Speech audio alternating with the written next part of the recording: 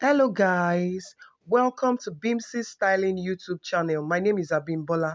So today's tutorial will be doing justice to this trendy overbust corset with an inner yoke. So this particular design was made by Right Touch Clothing. And today I'll be taking us through the process of how to achieve this particular design from the pattern drafting to the sewing tutorial. So on this channel, I have an overbust corset tutorial which I posted previously, and in the comment section, lots and lots of my subscribers had a lot of questions to ask. Some persons were asking how we could go about fixing a yoke to the dress. Some persons asked if other fabric could be used. So I'll be doing justice to most of those questions asked previously. So sit back and watch this tutorial to the very end. Do well to also share with your friends, subscribe to my channel, like this video, and also turn on your notification so that whenever I post a new video, you will be notified. Now let's get right into it. So here I have all my needed materials. I have the marker pen, the curved ruler, straight ruler, tape rule, scissors, and my pattern paper. And also here are the measurements that I'll be using for this draft. So on my pattern paper, I already marked out my starting point line, and from this line, I'll go ahead to take other measurements. I have my chest line, which is 9.5 inches. I have my bust point, 11 inches, the under bust, 15 inches, and the half length is 18.5. So I'll go ahead to draw out my lines on each point which was marked. Now for my half length, which is 18.5 inches, I'll go ahead and mark my hip line, and from my half length to my hip line is 9 inches. So that is what you see me calculating here, and then I marked it at that point. So 9 inches from my half length is my hip line. So I'll go ahead now and draw out the straight line for the hip. So after getting these lines, do well to label the pattern, shoulder, the chest line, the bust point, under bust, my front half length, and my hip line. Now for my corset length, I will take 5 inches from the half length, that's from the front half length. I'll go down by 5 inches to get my corset length. So I'll mark that point and also draw my straight. So I went ahead to label that line the corset length. Now on my shoulder line, I'll go ahead to take my shoulder measurement divided by 2, which is 8. The shoulder I'm working with is 16. So divided by 2 is 8. I'll also take the same 8 inches mark on my chest line and connect both points together.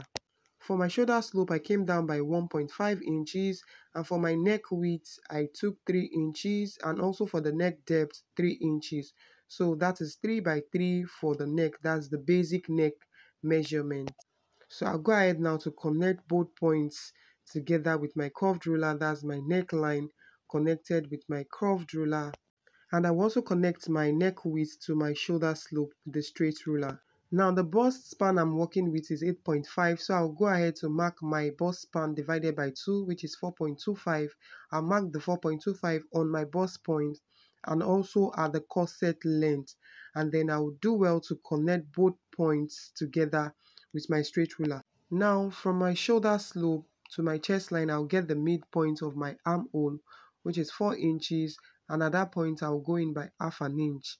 And then on my chest line, I will take my bust divided by 4, which is 42 divided by 4, 10.5.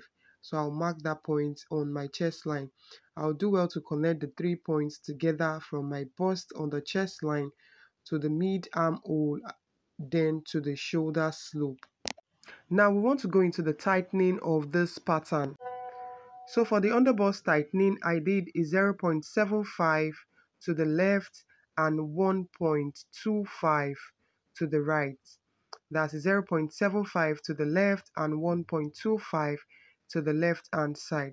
So now on my corset length from the center front, I came in by 1 inch. So I took 1 inch from that point. Now I'll go ahead to measure what I have as my underbust tightening, and then I'll bring it back to the corset length. Starting from the 1 inch, I will take the exact measurements I have at my underbust. So I have 2 inches at my underbust, so I marked the same 2 inches at that point. So I'll go ahead now to draw my slanted line for the corset pattern. So I'm connecting both sides of the dart leg to the corset length. So I'm connecting both points together. Now I'll connect my bust point to my underbust tightening. I'll connect the 2 points together and also connect it on the other side. That's from the underbust connected back to my bust point using my curved ruler for both sides. At the waistline, I'll go in by 0.2. That's at the waistline. I'll go in by 0.2. Now at the 0.2 mark, I'll connect it back to my underbust. I'll connect it. Just look at how I placed my curved ruler. I'll connect it from that 0.2 back to my underbust. And also from my 0.2 mark on the half length, that's the waistline, I'll connect it back to my corset length. So I'll flip the curved ruler over to the other side and connect it back. So this means that I don't want a straight line for the style line for this overbust corset. And so the next thing I will do is to replace the 0.2 that was taken. The 0.2 that was taken will be replaced on the other dart leg. So I will mark a 0.2 from my dart leg inward. I'll mark a 0.2. And then on my corset length, also on the same dart leg we are working on, I'll go out by 0.2. So the essence of this is 0.2 on that part, that's on the corset length part, is to tighten that area. It is to further tighten that area of our corset blouse. So I hope we get all of this analysis. First, I took 0.2 on the left hand side of our dart leg and connected it back to the underbust and also to the corset length. Then the next thing I did was to replace the 0.2 that was taken on the half length on the other side of the dart leg. And then at the corset length, I also went out by another 0.2 to tighten our blouse, to tighten the overbust corset blouse at that end. So that's the reason for doing this, and also because I don't want a straight line for my star line. Now I'll highlight the part that we just worked on, and this will be the new dart leg for this overbust corset. So I'll do well to highlight it and make it visible. Now I'll shaping the sides of our pattern so that the bust dart can be added. Now on my half length, I'll take the waist measurement divided by 4 and mark it. So that's my original waist. I'll further check what I have at my dart intake and also add it up to the side and mark what I have. Also on the hip line, I'll go ahead to take my hip measurement divided by 4 and mark that point, and also check what I have as the dart intake at that point, and I would also mark what I have there. I'll go ahead now and connect all of these points together. That's from the chest line, the bust measurement, connected to the waist, and also from the waist, I'll connect it back to the hip. Now, before connecting my points, remember that this is a corset blouse, so I need to snatch my waist. And what I'll be taking out of my waist here is 1 inch.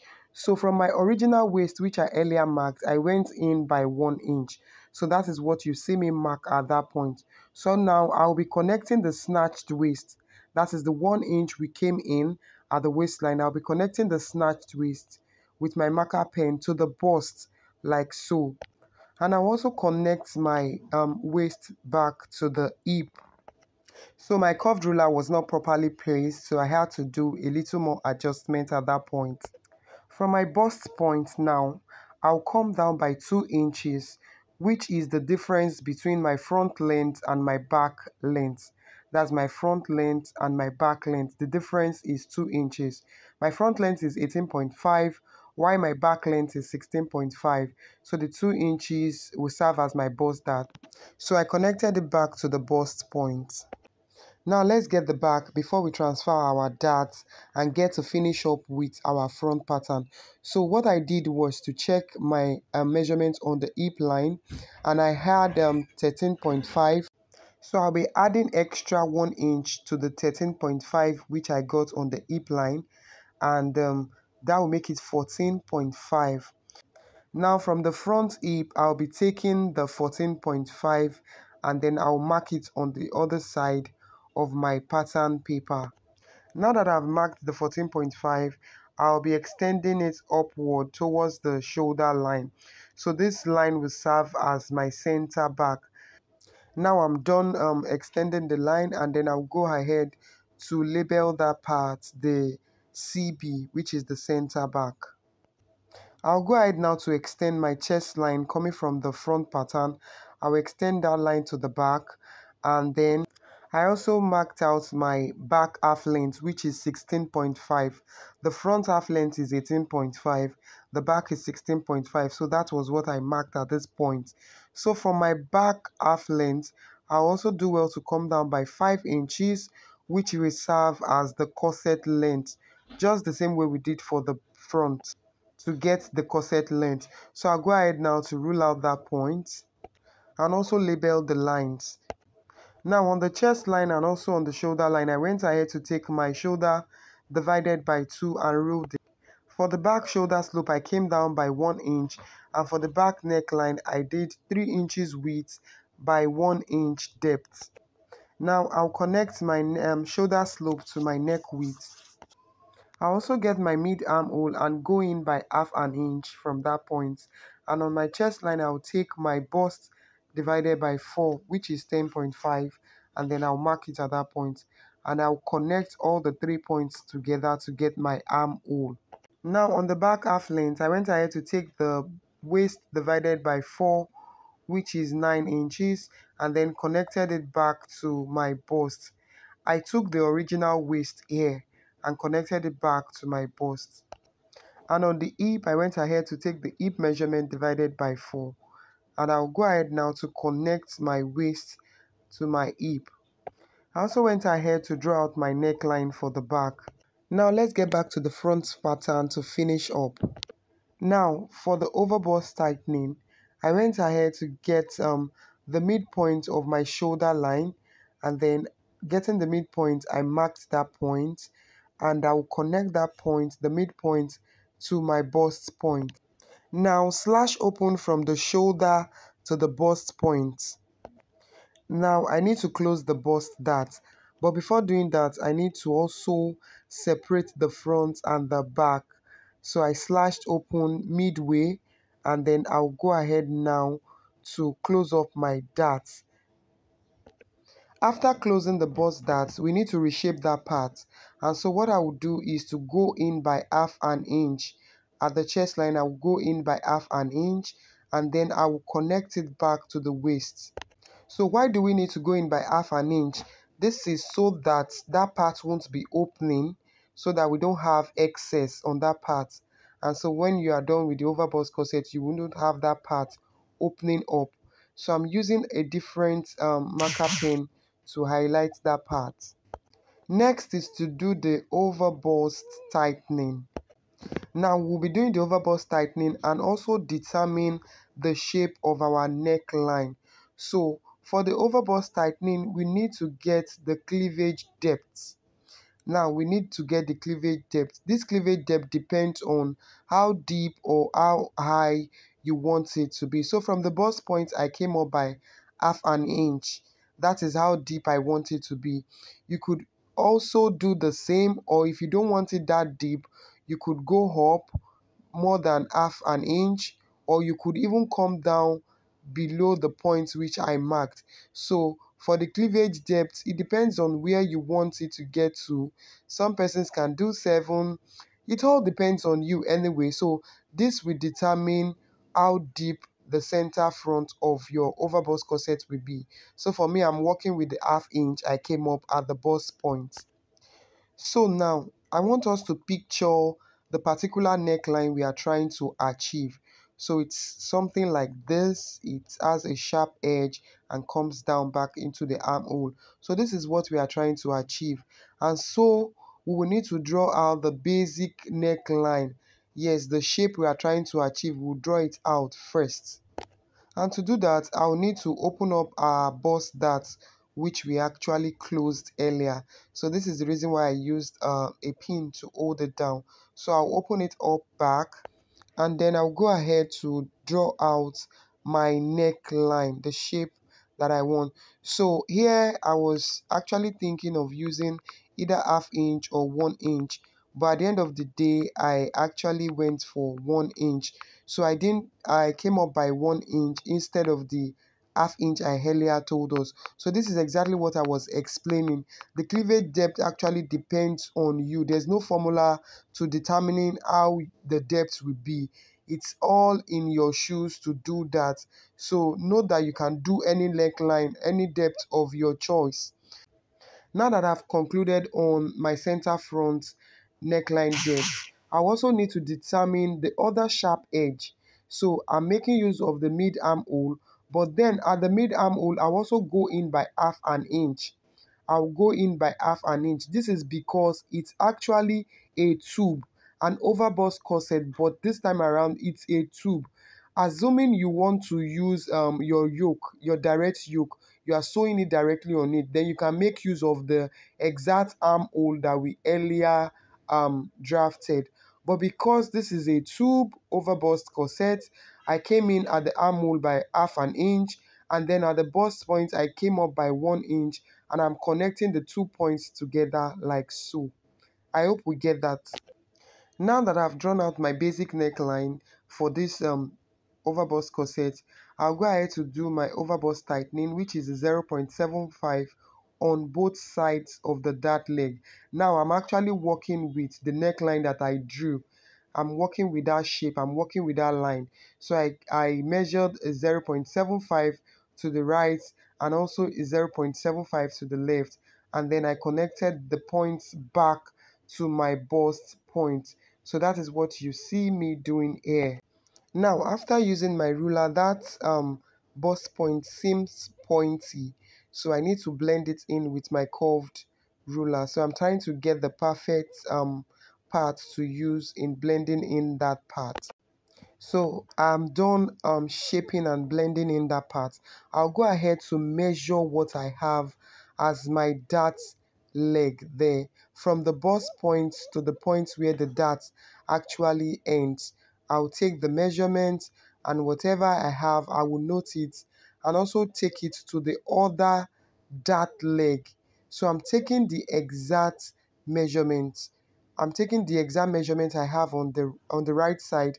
I'm taking that measurement on the left side. This is so that we don't have any form of shortage when we are sewing up our fabric together. So you can also do well to fold your dart legs like the way I am doing, if you don't want to go through the first method that I showed you. That's taking the measurement of the other dart leg and also replacing it on that side. So you can fold up your dart legs like so and match them up together so you could get the exact measurements for both. So you can see that the part which I marked is the exact point where the two of them meet. So if you are taking the measurement the right way and you also use this method, they should meet at the same point. So now I'll open up my darts, and then on that point I will go ahead to blend in my overbust darts. Now I'll blend it in into the bust point. So I've been able to through my darts like so. So next I would now blend in from that point into my cleavage depth. Yes, I will now blend it in like so. So we have been able to achieve the curved part for the center front. Now we need to work on the other side, which is the armhole side. So I observed that after throwing my darts, the pointy side doesn't look too pointy anymore. So I further went up by ½ inch, and I ensured I took the ½ inch inward on the armhole. So I extended that point. So this also depends on you, how pointy you want that side to be. It depends on you. So I went ahead to extend mine so that I have a more pointy edge at that point, and then I blended it into my overbust darts. Now remember that we came in by ½ inch on the chest line. So on that ½ inch point, I'll also go up by ½ inch. This is because this is a tube, so that you have a firm armhole so that you don't have excess on that part, so that that part does not open up after sewing your fabric together. You need to take all of these measurements that I have shown you in this pattern.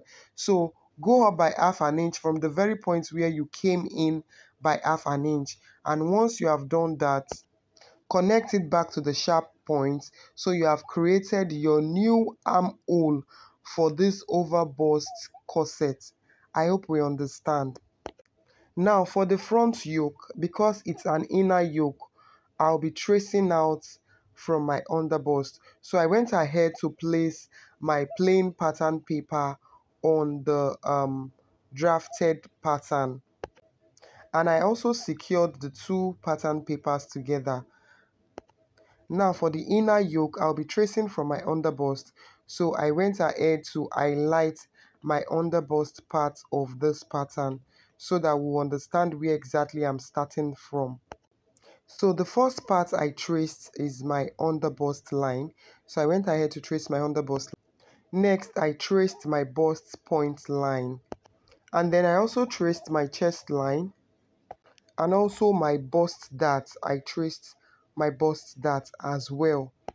Now for the side, I started from my underbust and I traced that line from the underbust upward to the chest line like so. When I got to the chest line, I traced out my original armhole. Just look at the part where I'm tracing. I traced out my original armhole like so down to my shoulder slope, and also so for this pattern, we already have the basic neckline, which is 3 by 3. But for the turtleneck, I'll be using 2.5 by 2.5. Remember that that dress is actually has a turtle neckline. So I did 2.5 by 2.5 for the turtle neckline. And then I'll go ahead to connect the 2 points together. And I'll also blend in the shoulder from the 2.5 inches mark. I'll blend it into my shoulder, and so I'll go ahead now to trace my new neckline. I'll trace the shoulder line to my shoulder slope, and I'll also trace out my new neckline like so. So now we are done tracing. I will now take out the plain paper beneath, and then I'll use my marker pen to draw out all the lines that we traced. So this is what my inner yoke looks like for the front. So back to our pattern. So I'll go ahead now and cut out my pattern, starting from the center front and following through the curved line that we created at the center front part. So I'll cut out that piece. Now pay close attention to this part. Remember that we also have this curve created on the other dart leg. So I'll go ahead now and place the center front, which I just cut out. I'll match them up together, the waist, the corset length, the underbust. I'll match them up together following that curve that we created from the underbust through to the corset length. So I'll pin it down. Now that I have it pinned down, I'll go ahead now and extend my center front line. Extend that line, that center front. I will extend the line with my marker pen. I'll come down like so with a straight ruler. Now on that extended line, I'll take 1 inch. I'll mark 1 inch like so. So what we are trying to create here is the bohemian curve at the hem of that overbust corset. The bohemian curve, that is what we are trying to create. So I'm trying to use my pencil to get that shape before I finally use my marker pen. So what you see me doing now is to get the shape, the bohemian curved shape for this overbust corset. So I'm following through using my free hand to get the exact curve that I want. So you need to take your time to create this curve. Do well to use your free hand to create the shape that you want at that point. So I'm trying to use my marker pen to highlight the curve that I created. So I went in like so and then connected it from that 1 inch point back into my hip line. So I connected it back into my hip line to get the bohemian curve for this overbust corset. So after shaping my curve, this is what I have at the end. So note how I will cut through this pattern. Starting from the center front, I will cut through like so. and then I went ahead to tape down that part. Yes, so our center front has been extended by 1 inch. Remember, we came down by 1 inch at that point. So now I'll cut through the curve like that, following through the curve I created down to my hip line like so. So after doing that, I'll take out my pin, and then I'll also cut out my center front like so. So I'm trying to detach that 1 inch from that part. So this is it. I've separated my center front. Now I'll cut through the curved line that we have from the corset length down to my underbust, and then I'll follow through all the lines and cut out my side front piece for this overbust pattern. So that is what you see me doing. Follow through your lines and gently cut out the patterns. So for the chest line area, I also cut out from the half inch we went up and also went in. So this is what it looks like after cutting out. Now for the back, the first thing I did was to snatch my waist by 1 inch. Remember that the waist we have here is the original waist for the back. So I went in by 1 inch, the same 1 inch that we used on the front pattern. The next thing to do after taking your 1 inch is to also go in on the chest line by half inch, and also the same way we went up by half inch on the chest line, go up by half inch for the back also.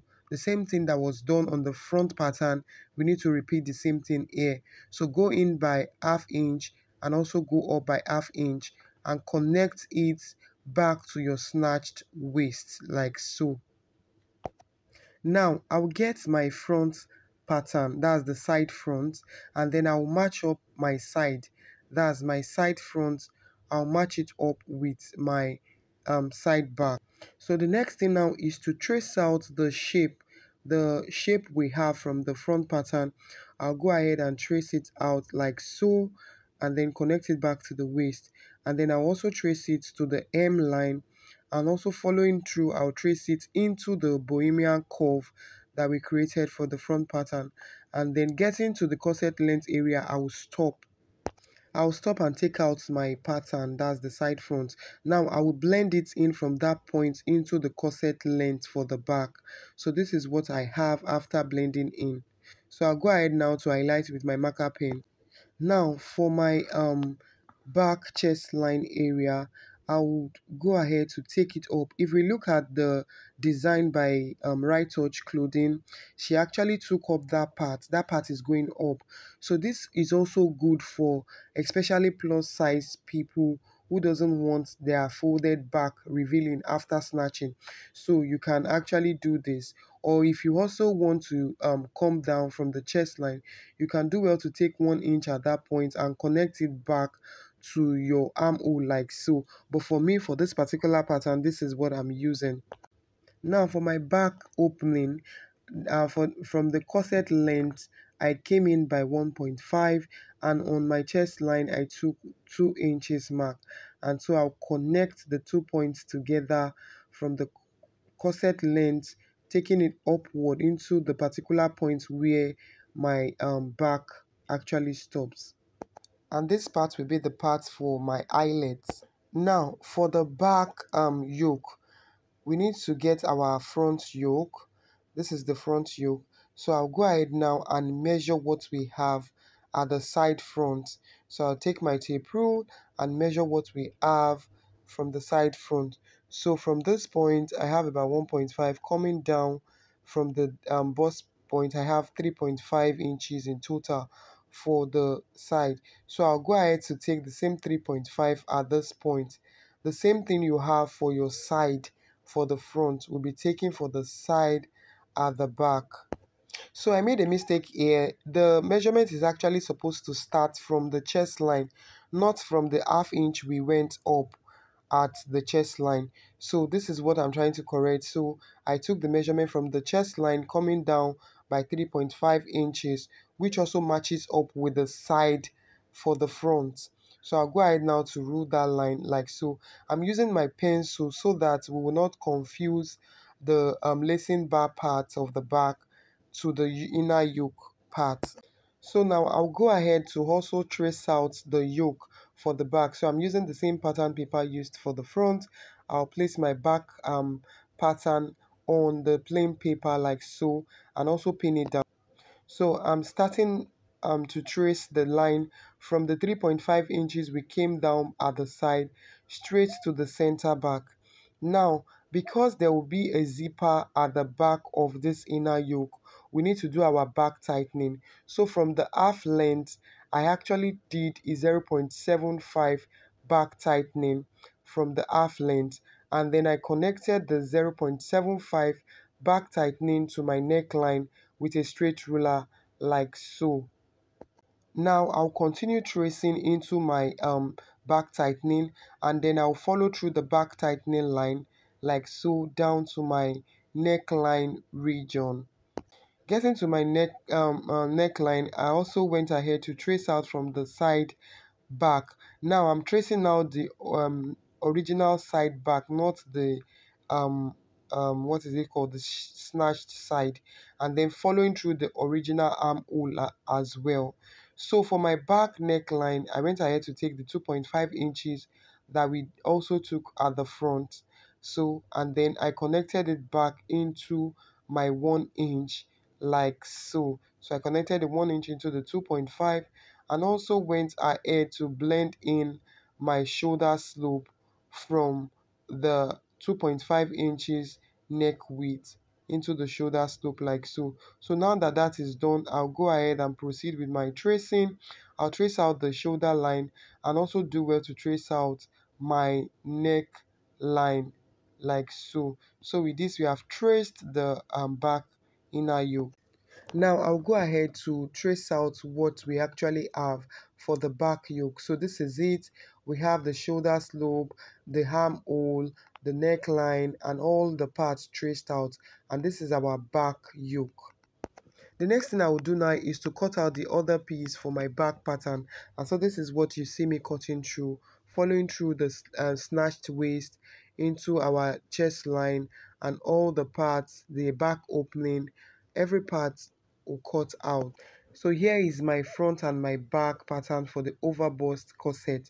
And I went ahead to also transfer every of my pattern piece to fabric. So guys, if you got value watching today's tutorial, kindly hit on the like button, like this video, also share with your friends, subscribe to this channel, turn on your notification bell so that you'll be notified anytime I upload a new tutorial. So the next video I'll be uploading will be the sewing tutorial of this overbust corset, and guys, it promises to be well detailed, and every step-by-step process will be documented for everyone. Thank you all for staying tuned to the end. I'll see you all in my next video. Bye.